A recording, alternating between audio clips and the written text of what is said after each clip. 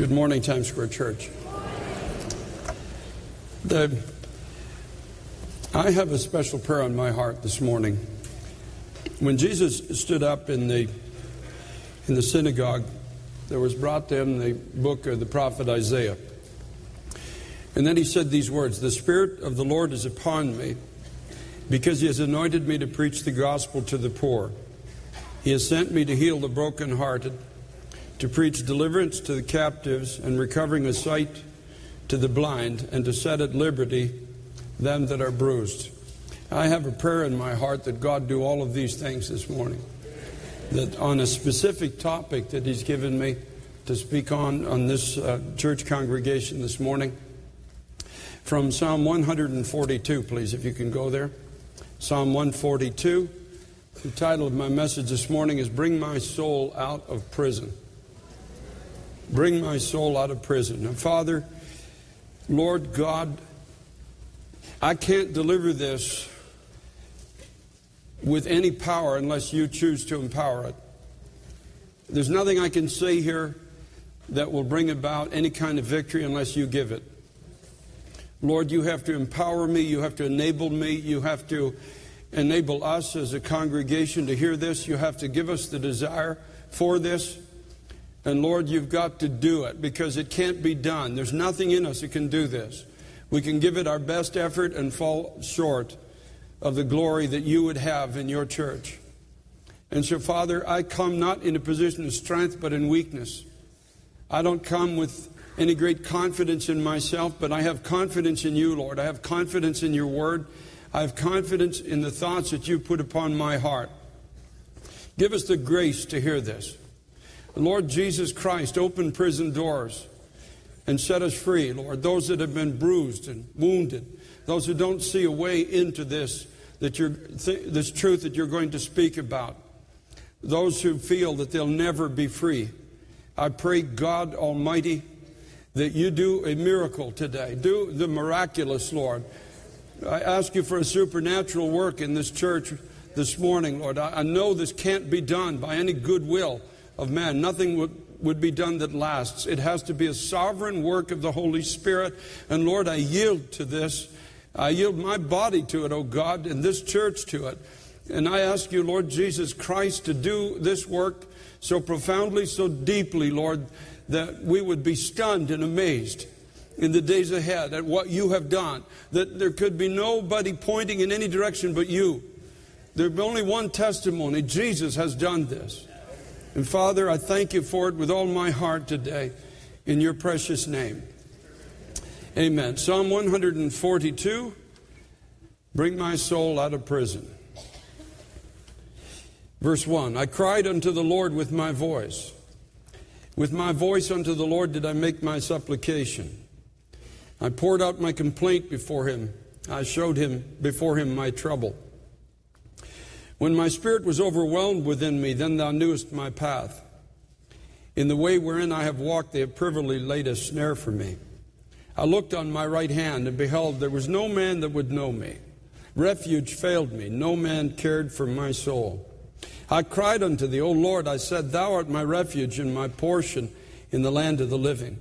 Attend unto my cry, for I am brought very low.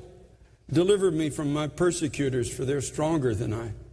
Bring my soul out of prison, that I may praise thy name. The righteous shall compass me about, for thou shalt deal bountifully with me. Now this is a song, this is a testimony of someone anointed by God, King David of Israel. He was anointed for the purpose of bringing honor to God's name and gladness and security to the people of God. Yet partway into his journey, he finds himself in a place that is very familiar to some of us here today. Verses 1 and 2, he said, I cried with my voice. I made supplication. I poured out my complaint before him, and I showed him my trouble. There's a specific prayer that I think many people here have been praying in this local church body. And here's the question. If I am a part of what is your testimony on the earth, if this indeed is your body, if this church or the church is your body, and it is my family, my new family on the earth. If being one with these people is supposed to bring fulfillment into my life and glory to your name, then why do I still feel so alone? Why can't I integrate? Why can't I experience the love, the security, and the joy that is supposed to be here? We sing about it, we talk about it, we read about it. It seems to be everywhere and for many others. But why am I on the outside looking in? Why can't I bond with people? What is it about me that I'm sitting in a crowd? In verse 4 he said, I looked on my right hand, and behold, there's no man that would know me, and refuge failed me. No one seemingly cared for my soul. I'm sitting in a crowd, yet I can't seem to form any kind of meaningful friendship with anyone. There's 8,000 people attend this church, and there are some people in here that's exactly the cry of your heart. Why am I still alone? Why can't I fit in? Why can't I integrate? What is it? What will set me free? Why do I feel so lonely? Verse 6, he said, I'm brought very low. Deliver me from my persecutors, for they're stronger than I am. There are voices, and they're stronger than my reasonings, and they're telling me that I'll never fit in. There's something wrong with me. People don't like me. I might as well just give up. I'll never fit in. Maybe it works for other people, but it seems to be a lost cause for me. Anybody here ever felt that way in church? Verse 7, he says, bring my soul out of prison that I might praise thy name. Oh, God, help me. God, help me. What is it about this generation that it seems to be so hard to bond one with another? It's so hard to trust. Now, there are many reasons why people feel that way today. Now, this is a church of over 100 different nationalities. That in itself is an integration nightmare, apart from the Spirit of Almighty God. God had an idea in his heart. The statisticians say it can't be done. You cannot even bring two cultures together and have harmony, let alone over 100 in one church body. There are just too many differences. The statisticians say, no, you have to build the churches around typical race, typical socioeconomic conditions. You have to target, you have to move into different stratas of society. And I think the Lord just said hogwash to the whole thing.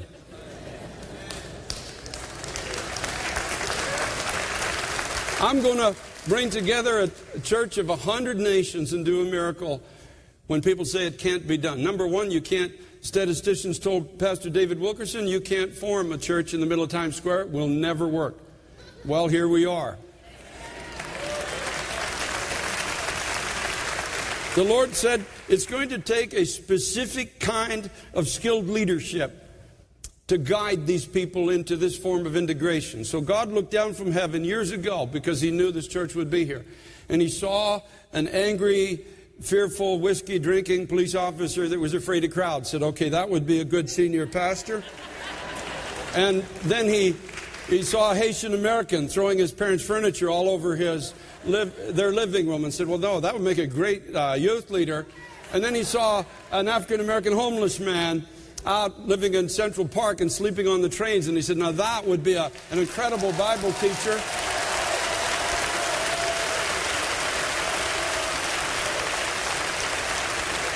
Then he took an 87-year-old man who lives 4 hours from the church and said, now that would be a great voice for passion and righteousness in the church, and he'd do a great job leading the seniors in the church. And he said, to top it all off and to add a whole other dimension to this, I'm going to put a woman on the platform who's got a greater anointing than all of them put together.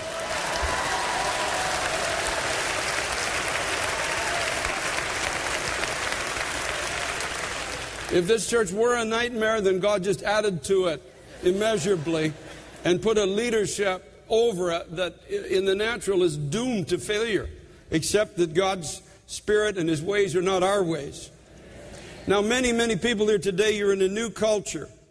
And that in itself can be hard to adjust to because of the unfamiliarity of it all.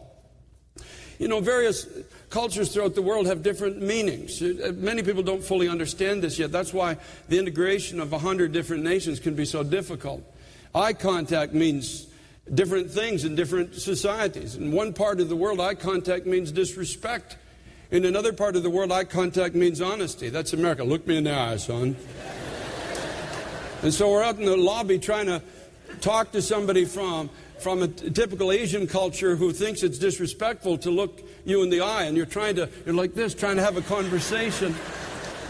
You walk away saying, what is wrong with that person? They won't look me in the eye. And the other person is walking away saying, wow, that was incredibly dishonoring. That person just kept staring at me the whole time we were talking. How about personal space? It's different in different parts of the world. Like in typical North America, we have about a 2.5 to 3 foot no-fly zone. You know, in our lives, all around us, like you're not allowed in this circle. I mean, talk to me, fine. You know, my wife is allowed there, my grandchildren are allowed there, and maybe a few other people, but the general population just don't get any closer than my 3-foot circle.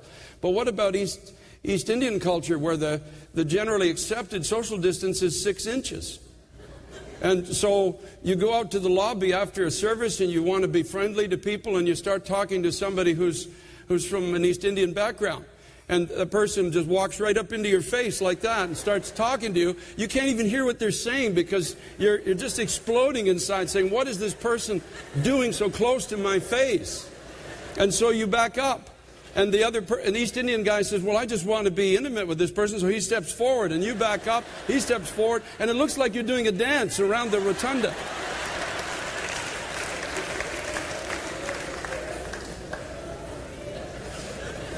How about just common understandings in different cultures of respect? For example, in traditional Japanese culture, if you ask a person a question, and what they will do is pause for 15 seconds or so to let you know that I respect you as a person, I respect what you've just asked me, and I'm giving very thoughtful consideration. So you walk up to a traditional Japanese person in the lobby after the service and say, did you enjoy the service today?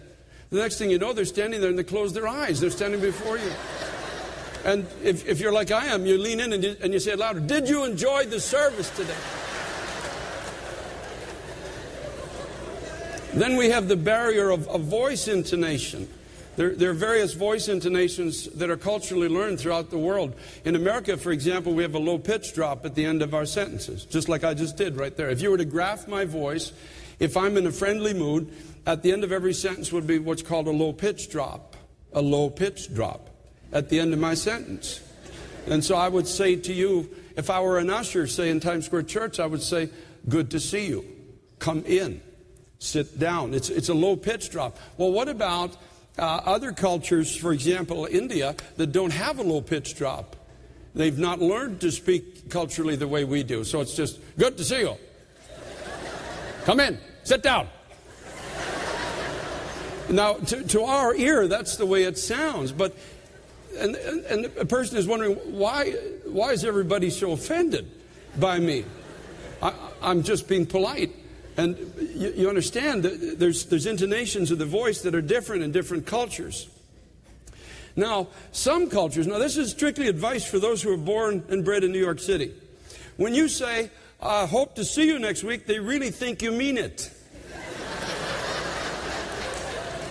And so you come to church next week, and there's brother or sister so-and-so in the lobby waiting for you. Following you down the aisle to your seat because you said, I'll look forward to seeing you next week and having fellowship with you. And they thought you really meant it. So be careful what you say. Now, I'm just giving you a really quick overview of all of the cultural faux pas that go on when you have 100 nations meeting together, that show you and I that without Christ, it's impossible.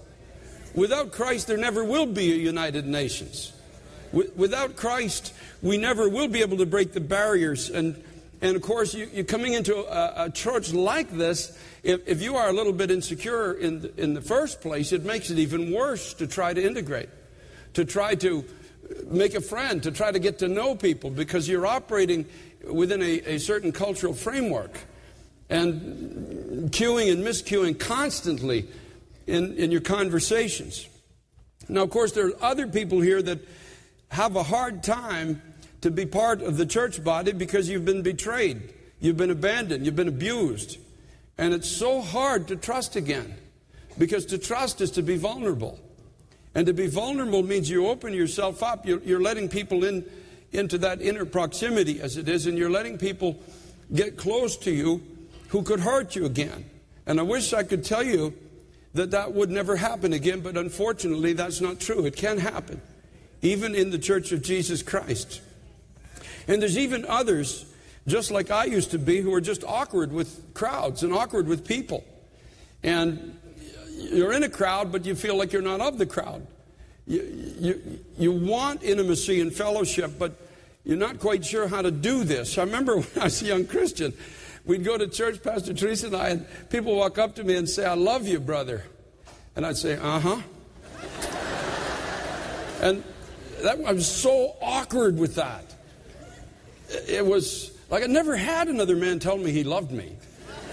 And it was awkward for me. I have to be really honest with you. And Pastor Teresa used to say to me, why don't you tell them I love you back? And I said, because I don't love them. I love you. I love my kids. I love my mother. But I don't. I'm not going to say it. I don't mean it. And it's hard. You know, I can say it now. But it was so hard to break that barrier of what is accepted and what's not accepted, and how we're supposed to interrelate with people and how we shouldn't. And it was a very difficult moment. How do we break through to the satisfying experience that Christ says clearly being part of his church should be? Now, he says it in John chapter 17. I want you to read it with me, please. John chapter 17. Beginning at verse 21, now Jesus makes it clear that being part of the church body should be a deeply satisfying experience, spiritually speaking, which should ultimately bring glory to God in the earth. It should be so satisfying, so fulfilling, that people look at the Church of Jesus Christ and technically say, only God could bring about this kind of love and unity among a people. Look at verse 20. Jesus said, neither pray I for these alone, that's John 17:20, but for them which also shall believe on me through their word, that they all may be one, as thou, Father, art in me and I in thee, that they also may be one in us, that the world may believe that thou hast sent me. That as you and I, Jesus said, are, as Father, as you and I are interrelated, we're one, we're inseparable. We speak with one voice, we beat with one heart as it is. That they may be one in us, and that oneness in the body of Christ will be an irrefutable testimony to the world of the reality of God. You see, it's not supposed to be just a casual coming together. It's not supposed to be just a, hi, how are you on Sunday morning. There's something that God has for you and God has for me as part of his church, his body on this earth, that is to be a living testimony of the reality of God. And if what you have and what I have don't amount to that, then we have to have the courage, as David prayed, God, take me out of the prison that I'm in. I feel like there's four walls around me. I feel like that I'm behind bars. I feel like that there's something so much deeper for me as part of the body of Jesus Christ that I'm not experiencing. My fellowship in the church is not a testimony of the reality of God. For I could get along with people in a secular club as well as I do with the people in the church. So, Lord, you've got to take me deeper. In verse 22, Jesus said, and the glory which you gave me, I have given them. The glory means the ability, technically. The weightiness of God, the ability to perform this. He said, the glory which you gave me, I've given them for this reason, that they may be one, even as we. I gave them, Jesus said, the ability to be one as we are one. Go back one verse, for the purpose that the world may believe that Jesus Christ has been sent to it. I and them, verse 23, and thou and me, that they may be made perfect in one, that the world may know that thou hast sent me and hast loved them as thou hast loved me, that they all may be one. So how do we do this? Hebrews 12:3 says, consider him that endured such contradiction of sinners against himself, lest you be wearied and faint in your minds. Consider Jesus, who had to press through himself for this fellowship. It didn't just come naturally. There were people all around him that were making promises they weren't going to fulfill. There were people who said they loved him and were going to flee from him. And he had this contradiction, in a sense, all around him. But in his heart, he knew that the Father had sent him to gather a church. And the Scripture tells us, though he was alone in Gethsemane and abandoned even in his hour of need. Remember, David said in verse 4, he said, I looked on my right hand and no man was there that would know me. Refuge failed me. No man cared for my soul. Yet he pressed on because what was to come was worth it. And folks, there's a measure of fellowship that God has for you and I that we're going to have to press on to achieve it. We're going to have to press through our fears. We're going to have to press through the failings of other people. We're going to have to press through misunderstandings. We're going to have to press through our own inadequacies and our own struggles and trials, because the end result is worth it. Hebrews 12:2 says, who for the joy that was set before him went to the cross. The joy of fellowship with you and I, both now, in time, and forever. For the joy that was set before him. For the joy that's supposed to be evident in the body of Christ. For the joy that should be known when people see you and I walking down the street together. Even under normal circumstances, there should be something in the passerby that says, wow, there's a bond there. Not like the world gives. The world promises bonds, but they're all conditional, and some of them are quite perverted. But there's something pure here. There's something right here. When they hear your conversation, when they see you and I interacting together, there should be something in that fellowship that's worth pressing through to have it. I'm not willing to sit in isolation in the body of Christ, and neither should you be. We should be willing to press through. Press through all the struggles, the trials, considering Christ for the joy he endured, what he had to endure, that he might have fellowship with you and I today. If Jesus Christ broke through for us, then the question is, how do I break through the barriers that want to keep me out of this joy as part of his church? Now go to Acts chapter 4, please, with me. In this particular chapter of Scripture, in chapter 4, the disciples were up against a threatening that wanted to take their testimony away. And so they went to prayer. In Acts chapter 4 and verse 29, they said, now, Lord, behold their threatenings, and grant to thy servants that with all boldness they may speak thy word. In other words, God Almighty, there are voices that want to threaten to keep me isolated. They're telling me that I'll never break through into the beauty as it is of fellowship in the body of Jesus Christ. I'll never know love the way God wants me to know it for other people while I'm on this earth. They are threatening me. They're threatening the testimony of Christ in my life. But oh God, give me the boldness to speak first.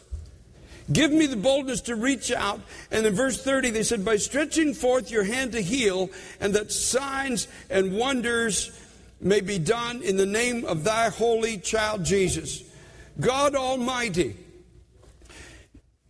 stretch out your hand through me to bring healing to any division, any breach, any misunderstanding, any person who's out there and alone. God, don't let me walk by, even if I'm lonely myself, don't let me walk by another lonely person without doing something, without saying something, without reaching out, without being part of the solution to whatever the dilemma in that particular life might be. And God, give me the boldness to speak. Give me the boldness to say something and mean it. Give me the boldness to be the first one out of the gate, as it is, or out of the prison house, to say, I've noticed, I've seen you around here before. Where are you from? Engage in a conversation. Would you like to go out and just have a coffee together? Sit down, talk. And if that person has a need, stretch out your hand and let the hand of God reach out through you. To do signs and wonders, they said, in the name of thy holy child Jesus. To do signs, to do things, God, that only can be done by the Spirit of God. They can't be done any other way. It's not by human reasoning. It's not by human might or power. But, oh God, there are certain things that can only be done through the tender touch of Christ in the life of somebody who cares. And when they had prayed, the Scripture says the place was shaken where they were assembled together. And they were all filled with the Holy Ghost. And they spoke the word of God with boldness. They were shaken. And folks, you and I can remember Paul and Silas, they were in prison. And at midnight it says they began to praise God. And I don't know exactly what those prayers were, but I do know it caused the shaking. And it caused not only their own bands to fall off, but it caused the prison doors of people who had lost heart and lost hope all around them. Prison doors started to open. And even an old filthy Philippian jailer, dirty in mind and spirit, evil in practice, no doubt, was set free from his prison, even though the bars weren't evident, by the tender touch of Paul's hands and Silas's hands washing the filth away that had become part of his life, going to his house, speaking to his children, speaking to his family, seeing the glory of God come in that house, because they were not afraid to reach out, not afraid to go where people were gathering who had given their lives to Jesus Christ. And when they prayed, the place was shaken.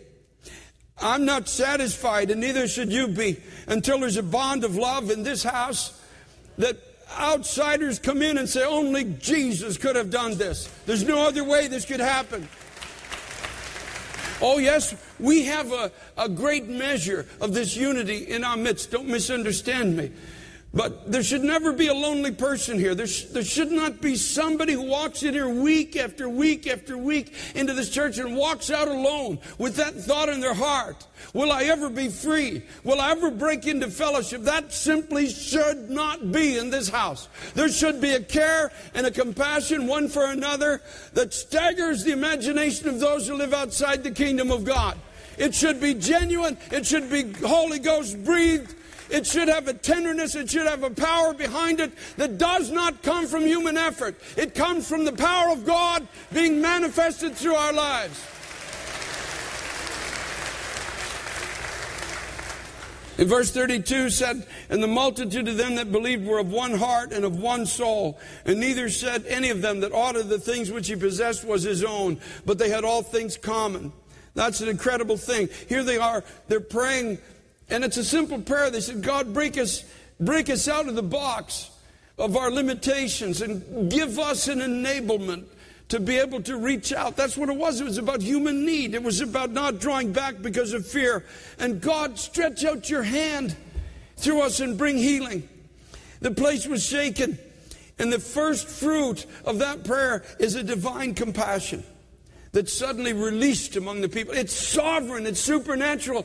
We can't ever have a program of compassion. It simply doesn't work. It's something God did in these people. They didn't have a program. It just said suddenly the multitude of them were of one heart and one soul. There's a sudden releasing of things that we hold to ourselves as if our lives depended on these things. And there's a sudden caring and compassion for the whole church body. Amazing as you see it. Divine compassion moved together with divine enablement. And it says in verse 33 that great power gave the apostles witness of the resurrection of the Lord Jesus, and great grace was upon them all. They were given a divine enablement to bond together. It was the degree of which they had never known before. Great power and great grace. The people would look and say, there's another hand at work here. There's another voice at work here. There's another life source at work, because these are just ordinary people. limited by the very limitations of all of society, but yet something else had come into them. Some kind of a new heart, some kind of a new mind, and a new spirit was upon them. You know, last Tuesday, I was walking home after church, and I happened to be walking behind two ladies from the choir in this church, and I watched them for a while. They were arm in arm under one umbrella, laughing and talking and having an incredible, like, if I was unsaved looking at this, I would say, what an incredible thing for two people who might not really fully know each other apart from the church atmosphere, having so bonded together. And I know one of the ladies' testimonies, and it's a miracle this lady's living for God today. All that she's had to go through, but yet I see a heart that was open to another person in the body of Christ. And here they are, arm in arm, under one umbrella, laughing and talking and having just a great old time. It's the envy of everybody in New York City who walks down the street angry, frustrated. Folks, we have an opportunity to be a testimony in our generation that is so deep. It's not what we say, it's not the tracts that we give out, it's who we are in Christ. How we have learned to interrelate one with another. In the body of Christ, we have an opportunity to be a testimony. You couldn't walk anywhere near those two ladies and not have a sense that the hand of God is on this. How did they ever, your initial thought, if you didn't know them, is that they have to be sisters that are actually getting along. There could be no other reason for this kind of fellowship. And then we go down to the corner, and there's always people on the corner of 51st and 8th who just can't say goodbye.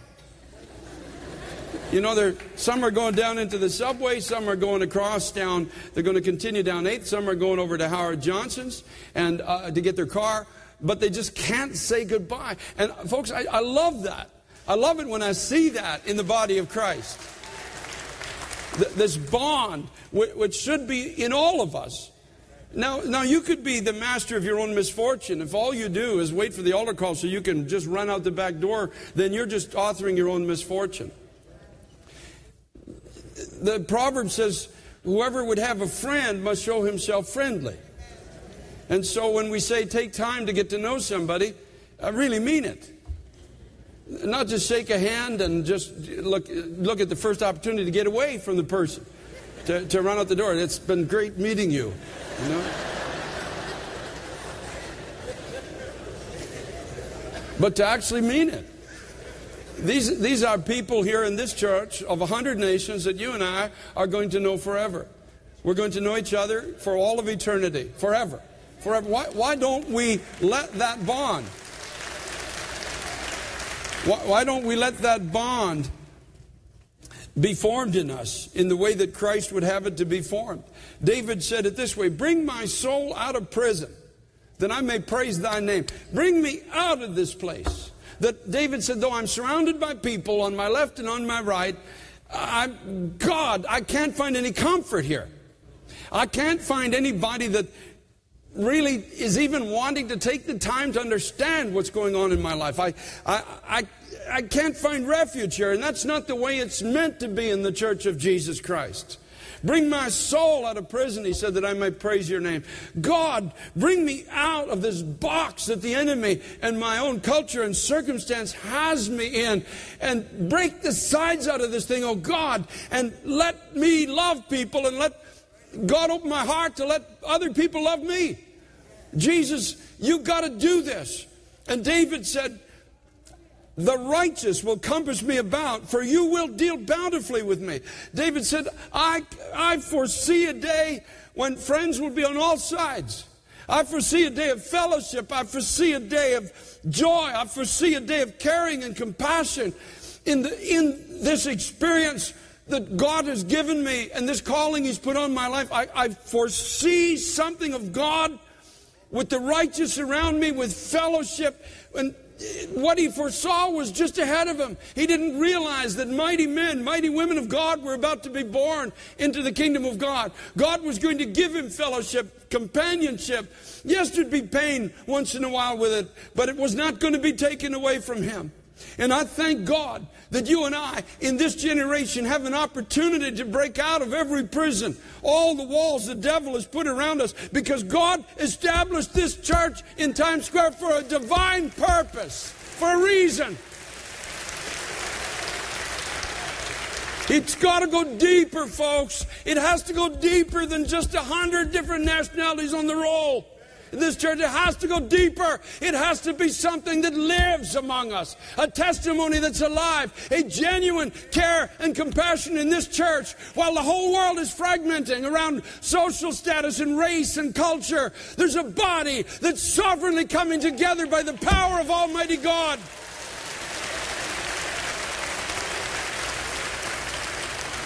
And I don't know about you, but I'm not willing to be on the outside of this looking in. I want to be right smack in the middle of it all and say, Lord, whatever walls are in my life, break them down. Whatever happened to me that causes me not to be able to bond, break it down. Whatever makes me want to preserve myself and from being hurt again, break it down. Whatever is in me that causes me only to be comfortable with people that look like me and act like me and talk like me, break it down, oh God. Break it down, oh God. Bring my soul out of this prison and surround me with the righteous. You said, Jesus, that this testimony of love and unity in the body would be a declaration in my generation of the reality of God.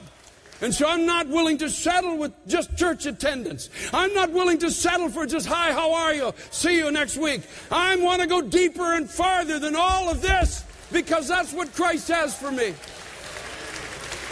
Hallelujah to the Lamb of God.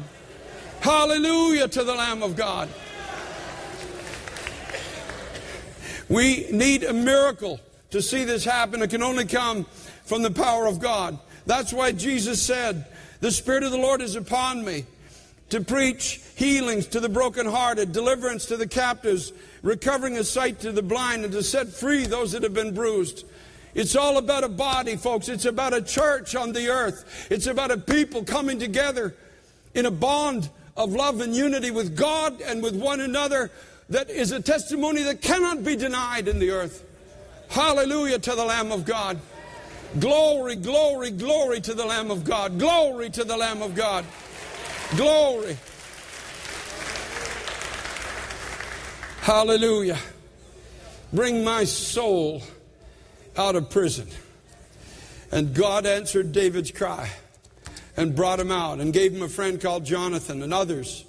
He brought him out. He brought him out, and he'll bring you out.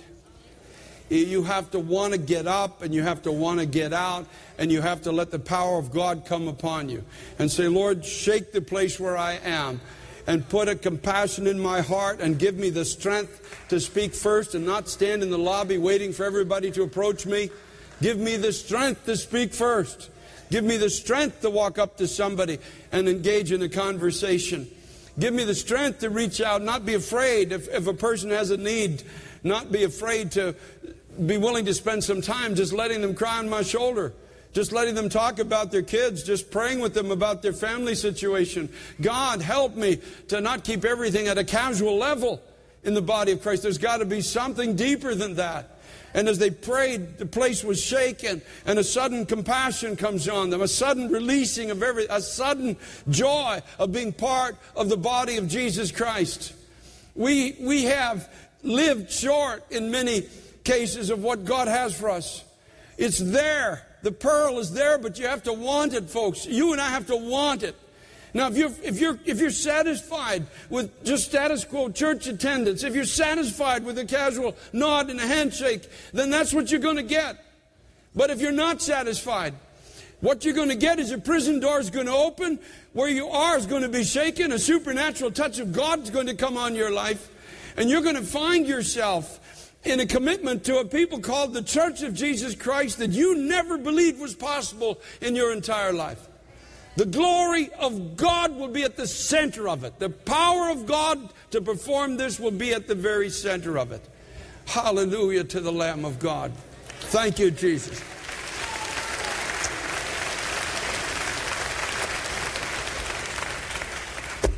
Thank you, Jesus. Bring my soul out of prison. That's my altar call today. For people who just say, God, I hear this and I want this. I want a depth of friendship and fellowship in the body of Christ that you offer. I see it in the Scriptures. You said it with your own mouth, Jesus, and I want this. I want it with all my heart. I don't want to be on the outside looking in all of my days. And you have to have the courage to get up and go forward and say, Lord, speak through me, heal through me, and love through me. It's that simple. If that's the cry of your heart, we're going to stand and we're going to worship for a few moments. And as we do, I'm going to ask those in the main sanctuary just to meet me, please, and one another at this altar. You're going to meet other people just like yourself who are looking to break out of the box and make a friend. It's that simple. We're looking to get out of the confines of culture and experience, to be able to learn to love other people, of other races and other places. Folks, as we stand, would you just slip out and come to the altar? God bless you. Just make your way here, please, if you would. Those that the Holy Spirit is speaking to as we worship. In the balcony, go to either exit, if you will. In the annex, you could step between the screens, and in Roxbury as well. Praise God. Bring my soul. God, bring it out of prison.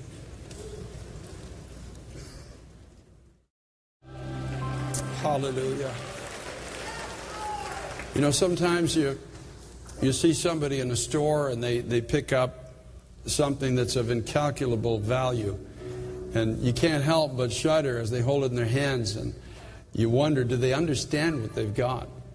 And I wonder, do we really understand what God has done here? Do we really get the fact that this is one of the few congregations in the world today with this many people together of different races and backgrounds? And folks, do you really understand? And so the thing is not to put it back on the shelf, but to handle it tenderly and to recognize the value of what God has given us. And to look at this altar today, and here are a few hundred people that are trying to break out of the box, and they want to connect with somebody in the body of Christ, and they want this to be a meaningful experience, being part of the Church of Jesus Christ. And to the rest of us still in our seats, we're not going to let them down, folks. We're not going to let these people down in the days ahead.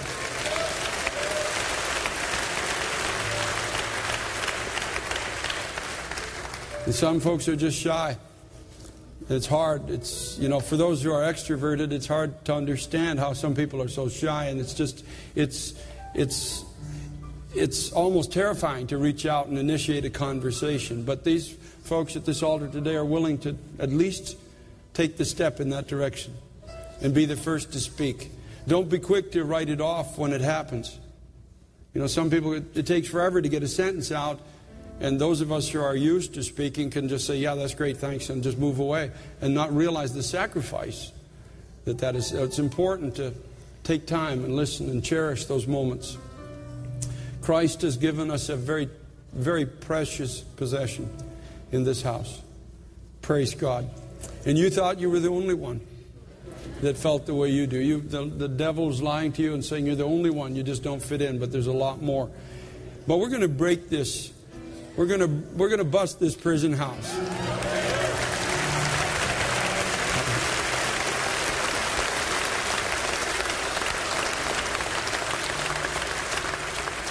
Hallelujah.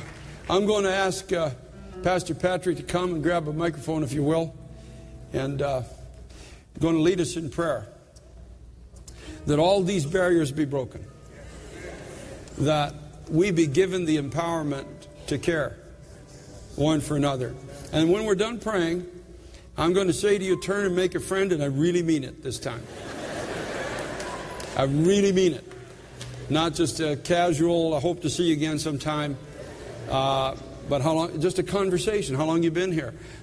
Folks, just because the curtain comes down, you don't have to run out. There's no rush. There's no rush. They'll all be out there when you get there, and all of their hostility and everything else. So enjoy it while you can here in the house of the Lord. Pastor Patrick, love you. God, I thank God for you.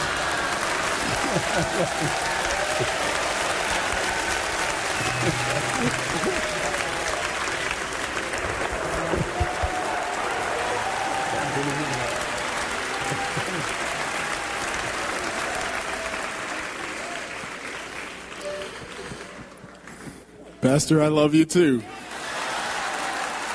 And I mean that. You know, as I was listening to him share his story in the very beginning and his experience, I was the same way. You know, I would never be able to say that. But I can say it genuinely today because of what God has done. And I'm normally an introvert. I'm not an extrovert. But God has given grace, you know, to do what I've called to do. And I know with the word we've heard today, the marching orders that we've received as this army that God has raised up in this particular place at this particular time, His grace is going to see us through. Amen. His grace is going to see us through. The scripture says, He who began a good work in you will be faithful to complete it. It's something, as we've heard, supernatural that God does. He carries us and He enables us to be what we could never be, to do what we could never do, to go where we could never go in our own strength. Amen. Let's lift our hands to Him, and my hands are lifted as well as yours to God. And Lord, we do thank you today for this incredible work that you are doing in this generation. Lord, this work that is a sovereign work. Lord, it's a work of your Spirit in raising up your church, your bride, your people. Lord, as your body in this last hour of time, to be a light, to be a testimony, Lord, to be a family, a celestial family. Lord, in the midst of such darkness around us, in the midst of such hostility, you're raising up a testimony. You're raising up a testimony to be salt and light. And Lord, even as we heard last week, God, we just thank you for your word today. Lord, we believe the report of the Lord. Today we believe, Lord, the report of the Lord. We believe that we are healed. We believe that we are free. We believe, oh God, that you've called us to make a difference. God, we reveal ourselves to you. We surrender ourselves to you this morning. And we ask, oh God, that you would bring down every wall. Your word says that you are our peace that has broken down every wall. God, and we thank you for that word today. We believe it, oh God. And Lord, now we're asking for the grace and believing you, not only asking, but believing you for the grace, Lord, to walk, Lord, and to do what you've called us to do and to be whom you've called us to be. God, we thank you for this. Lord, we're believing that you will show us open doors. Lord, and not only open doors and show us open doors and help us to see those open doors, but God, you're going to give us the grace to walk through those open doors. Lord, to make a difference. Lord, to reach out, Lord, even out of our comfort zones. Lord, to be friendly and Lord, to make friends. God, thank you for this wonderful family you've given us. God, thank you for the love that you've bestowed upon us. And Lord, for the body and the unity, Lord, that you're establishing in this place, Lord, and in this generation, Lord, to the glory of your name. Now, God, we thank you. Now help us, Lord, and we thank you that you're going to help us, Lord Jesus, not to see men like trees walking, but to see everything the way you see it. God, we thank you and we bless you in advance. Lord, in the glory of your name, God, we rejoice today. And we thank you that the devil is defeated and that our God is exalted and that every stronghold of the enemy is broken. In the mighty name of Jesus, God, we give you glory. Hallelujah. Let's give him glory today. Hallelujah. Hallelujah. Hallelujah. And folks, you know, sometimes you don't feel anything, but I'm going to tell you something. What I tell the young people on Friday night, there's a difference between faking it, because a lot of the young people don't want to fake it, so they don't praise God and they don't give the Lord thanks because they don't feel it. See? But there's a difference between faking it and faithing it. When you faith it, you can worship God, you can praise God whether you feel like it or not, because you know who he is and what he has promised to you. Amen. The Lord bless you. Hallelujah. Hallelujah. Now, turn and make a friend. Take time. We're not even going to sing. We're just going to let you do it. Just turn and make a friend. God bless you.